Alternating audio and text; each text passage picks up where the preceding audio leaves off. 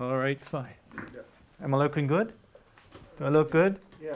Sure. Today I'm going to talk about Marshall McLuhan, the Zizek of the 60s. I think Marshall McLuhan is really comparable as an intellectual figure to Slavoj Žižek today.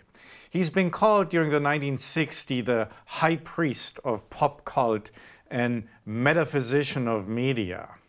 And similar to Žižek, he was combining philosophy and analysis of literature with pop culture and media analysis. He used a lot of humor, maybe not as much as Žižek, but still quite a bit, while at the same time being also very intellectual. Constant references to high culture, literature, philosophy, theology, and also science. Another parallel is his writing style. He called it himself mosaic. So it's an associative, short, often essayistic style, playing with aphorisms, witticisms, creating memes, and engaging in some sort of poetic variations of core ideas without actually even aiming at creating a coherent theoretical system.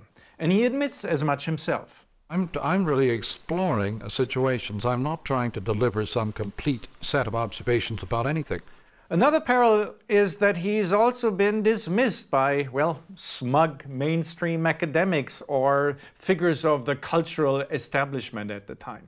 Let's watch this.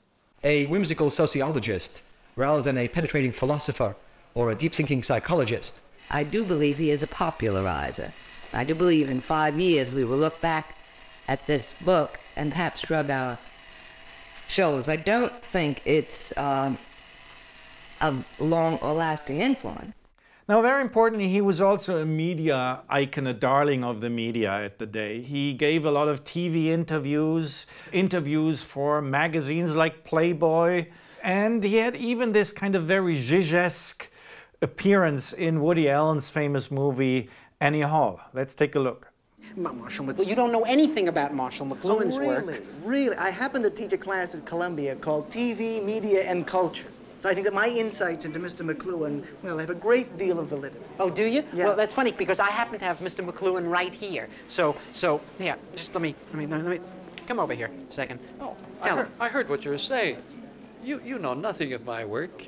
You mean my whole fallacy is wrong. How you ever got to teach a course in anything is totally amazing. Boy, if life were only like this. There's one big difference, though. McLuhan was not really political. The book that made McLuhan famous in the early 1960s, Understanding Media, basically refers not simply to media, but to technology. Famously, the book starts talking about electric light, which McLuhan regards as a medium. And then he also talks sometimes about simple tools, artifacts, wheels, which he regards as extensions of the human body or other human functions. Much later, he reformulated this notion of extension in a more detailed way and spoke about 4 functions of media. They enhance, they obsolesce, they retrieve, and they reverse. But we will not focus on these laws of media of the later McLuhan.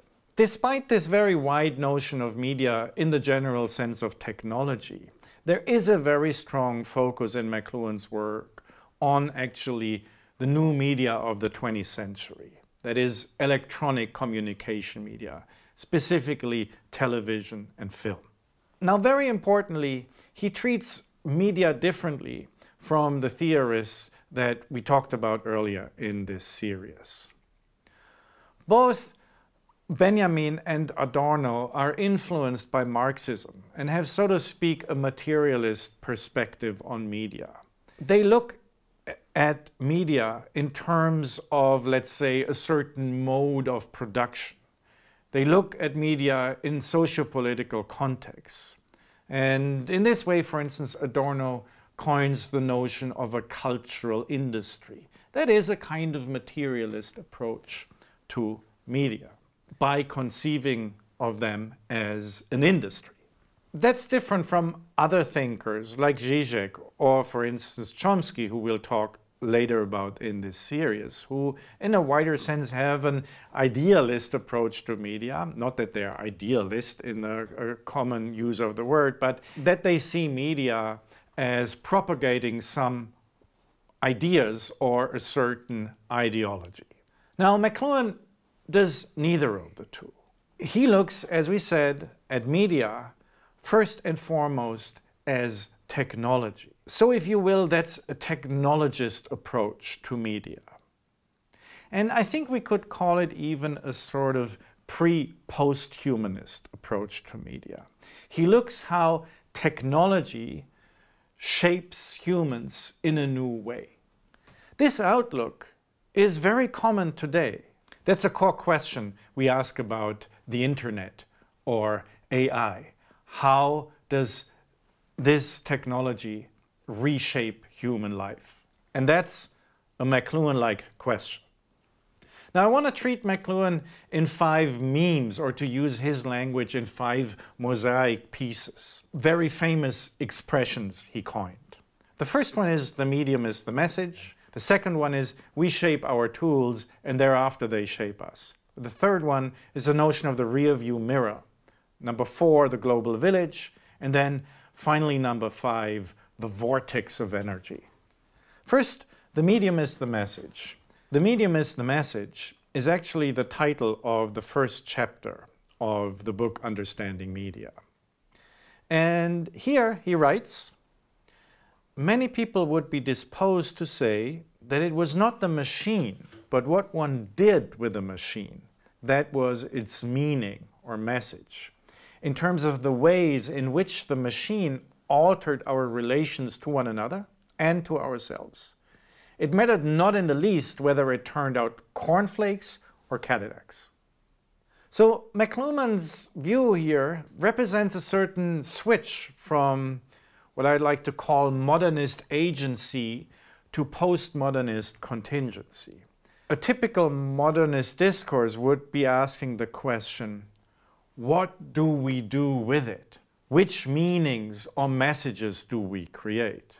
And this was also how McLuhan was a professor for English literature. Literature was interpreted as somehow an expression of human ideas, and thereby as an expression of human subjectivity and human productivity. There was a strong emphasis on content, on intentionality, the ideas we express in novels or poems, an emphasis on spiritual or intellectual agency, a focus on the message. Now McLuhan switches this around. He switches the focus to the medium. Now he's interested in the technology, not the mode of production, and in how content is created with and through technology. For him, ideas are now just cornflakes or Cadillacs, high and low, advertising or Shakespeare. They are contingent and secondary. What is primary is not what we do with the media, but what do the media to us, or what does the medium or what does the technology to us. The medium is now the agent, and humans are subjected to it. It conditions humans. This goes against the modernist narrative of the sovereign individual. Media are no longer primarily means of human creativity and agency, but they condition humans. This brings us to the proclamation, we shape our tools and thereafter they shape us. This is actually a fake McLuhan quote. The quote is from a text written by one of McLuhan's acquaintances, Father John Culkin, in a text titled A Schoolman's Guide to McLuhan. This pronouncement expresses an emphasis shift from agency to a sort of human existential transformation. McLuhan says the machine altered our relations to one another and to ourselves. Now the pronouncement, we shape our tools and thereafter they shape us, not only addresses this shift away from agency, but also, if you look more closely at it, it also points out that machines or media become tools for self-shaping. We shape them so that they can shape us. we shape them in order to use them to reshape ourselves. So, in my language, what this sentence expresses is that technological change brings about a change in identity technology, a change in the mode by which we produce ourselves. So the pronouncement is post-humanist, not in the sense that we become something other than human or superhuman, but in the sense that the use of technology reveals somehow the contingency of human identity. Identity is not essential, but varies with the technologies used for shaping it. In this sense, technologies, and very importantly media technologies, are always already also identity technologies. The tools we shape are used for our self-shaping. Now, the third meme I want to look at is the metaphor of the rear view mirror. Famously, McLuhan wrote, "We look at the present through a rear view mirror. We march backwards into the future." This is actually written in the book, The Medium is the Massage. In a film with the same title, McLuhan says the following. Or rather, what people see in the new is always the old thing, the rearview mirror. And what people see at any time, what their attention is focused upon, is always the rearview mirror, never the present image or the present fact. The future of the future is the present. And this is something that people are terrified of. The pronouncement about the rearview mirror is followed up with the following sentence. Suburbia lives imaginatively in bonanza land. Suburbia lives imaginatively in bonanza land. And he explains this in the following way. Yeah, they live in bonanza land. One stage back, the Cartwright territory is a much more comfortable territory to live in than modern suburbia. That is, emotionally, it is much more gratifying and secure to live in bonanza land, and it is the old environment. Every time a new environment forms with a new medium, people go back and live in the old one. When the Cartwrights were actually running USA, say back in 1850, 1870. Here too, McLuhan is Zizekesque. He refers to the popular TV series Bonanza of the 1960s, which portrayed the Wild West.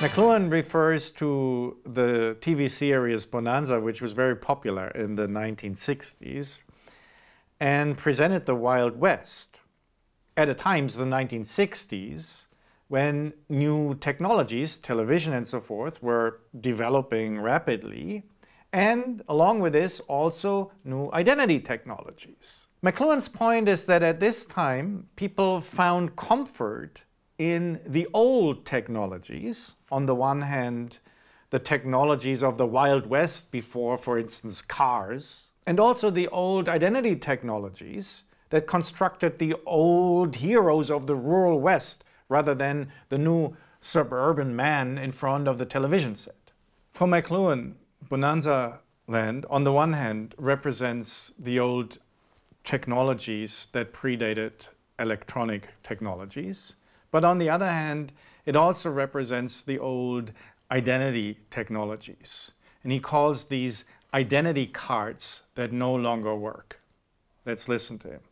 In the new electric world, where everybody is involved in everybody, where everybody is involved in complex processes that are going on in the total environment, the old identity cards that used to constitute private identity, the old means of finding out who am I, will not work. And then he goes on like this.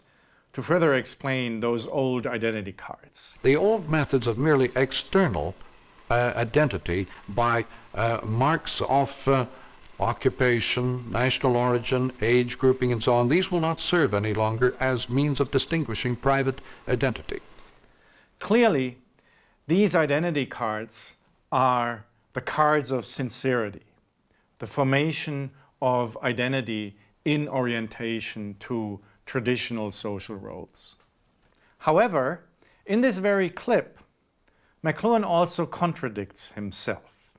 Contrary to what he says otherwise, and again this confirms that he was not really the most consistent or coherent theorist, McLuhan identifies here the new identity of the electronic age in terms of authenticity. Let's listen to it. People now have to encounter themselves in the inner world, Kierkegaard or existential style, in order to know who they are. What McLuhan says here is that the Bonanza land, created in the media of the 1960s, is a land of sincerity as seen in the rearview mirror.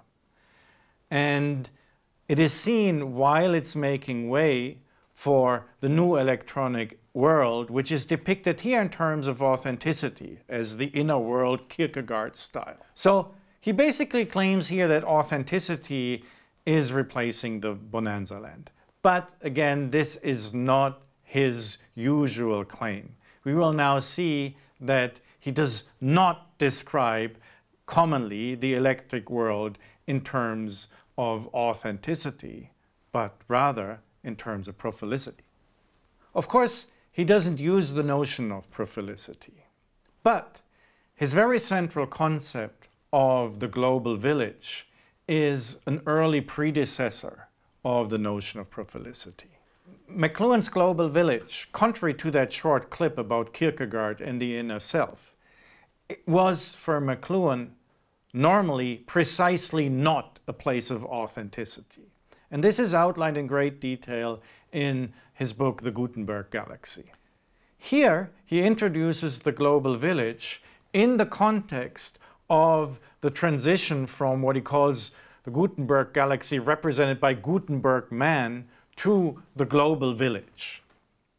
The Gutenberg man stands for traditional print technology, books. These promote individualism, connected, for instance, with authenticity and with personal fragmentation and with an emphasis on privacy. Crucially, the new electronic media that constitute the global village destroy privacy. They bring back what McLuhan calls the tribal world. Now, rather than separate individuals, we all live in a village together, knowing what everyone else does basically all the time. Instead of an inner world, we now inhabit a shared common world of simultaneity and great constant mutual involvement. That is the global village. The electronic world of the global village is not an inner world of individual selves, but precisely its opposite, a social world of total mutual involvement. McLuhan says as much here. Well, I think you'll find everything we observed tonight about the media points in the direction of tribal man and away from individual man.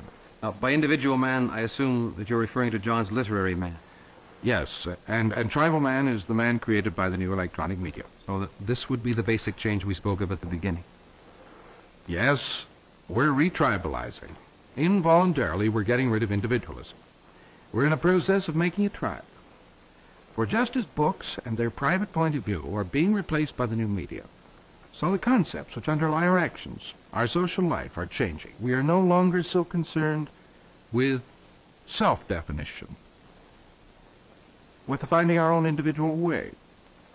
We're more concerned with what the group knows, of feeling as it does, of acting with it, not apart from it. And here we have this wonderful short clip describing tribal man, the inhabitant of the new global village. Tribal men and women are humans shaping their identities in loops, in communication feedback loops. Like in a traditional village, where also everyone was constantly getting feedback from everyone else and was observing how everyone else observed them. McLuhan says, The idea of feedback, of being involved in one's, participating in one's own audience participation is a natural product of this circuitry. Yeah. Everything under electric conditions is looped. You become folded over into yourself, into your image of yourself changes completely. This is an early description of prophylicity. To highlight two important aspects of the global village are, first, there is no privacy. As in pre-individualist society, in pre-modern society, in the actual old tribal society, there is a return to tribal communality. McLuhan says, privacy was almost unknown, even in Shakespeare's day. It came in after that period, in the 17th, 18th centuries, and it was dependent upon an architecture that sealed off spaces. People didn't live in private spaces in earlier periods, and it was with the coming of the book and the need for areas and private areas in which to read and study and so on that privacy gradually caught on as a value. I don't think privacy has quite the same meaning in our time that it used to have. I know, for example, a big business in Toronto where all the private offices have been dissolved, all the walls have been pulled out so that the participants in this business can sit together around tables in the middle of the big office space so that they can watch each other's responses to stocks, world events and so on. They want a perpetual dialogue going on among themselves as a response to world events. In such a world, where we need constant feedback loops, privacy and individuality and authenticity, as it is associated with, for instance, private silent reading or unshared personal ideas, makes no sense. Like on YouTube, in the global village, we want constant reaction by our peers. The value of privacy that is still so often heard of and mentioned in the global village is, in fact, a rear view mirror value left over from the age of authenticity. Secondly, although the global village is a communal place, it's not a place of perfect harmony at all. McLuhan says, the global village is at once as wide as the planet and as small as a little town where everybody is maliciously engaged and poking his nose into everybody else's business. The global village is a world in which you don't necessarily have harmony, you have extreme concern with everybody else's business and much involvement in everybody else's life. The global village does not represent some form of idyllic return back to nature. It is a place of mutual surveillance by technological means and of constant feedback interference. Now finally, to the vortex of energy. In You and Your Profile, we start with an epigraph from McLuhan, which is taken from a 1975 lecture on man and media. Here it is. The huge vortices of energy created by our media present us with similar possibilities of evasion, of consequences, of destruction. By studying the pattern of the effects of this huge vortex of energy in which we're involved, it may be possible to program a strategy of evasion and survival. McLuhan here refers to a story by Edgar Allan Poe, titled A Descent into the Maelstrom, which is about a sailor who is about to drown in a vortex. And in order to survive, he observes the objects that reappear in the maelstrom, or in the vortex, and then eventually he clings on to them. So he studies the pattern of the vortex in order to finally be able to survive in its midst. I think this is a powerful allegory that basically shows that the media, like this vortex of energy, are shaping us, shaping our movements. They are the environment that condition us. And they are neither right nor wrong. We live inevitably in and with them. And in order to survive, to do well in them, to achieve well-being, we should not try and go against them. This is a kind of Taoist survival strategy. And it's also a Stoic survival strategy because we survive by reflective understanding and adaptation. So I guess the point of the metaphor is that we need to study the technologies that condition us and that condition our self-making in order not to drown in these technologies mindlessly. This also means we need to become aware of our identity technologies, which function in mutual feedback loops with electronic technologies. So here's a conclusion. 3 main takeaways. First, instead of advocating a rear-view mirror return to an idealized past, make sure to survive in the new electronic environment and in the new media by describing these patterns dispassionately and by understanding them. Unlike so many others today, don't just look into the rear view mirror of authenticity.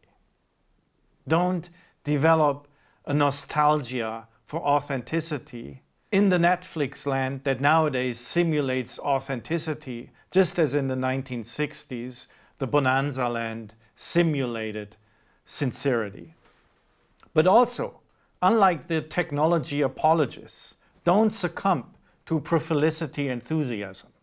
Be aware of the dangers of this vortex of energy, where we can easily drown in endless social validation feedback loops of profile curation, moving back and forth between self-display and peer surveillance.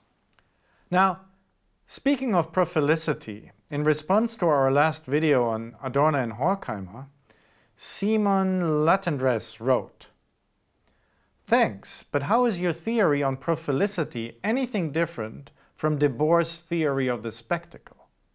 Good question, Simon. That's what we're going to do next time, answering this question.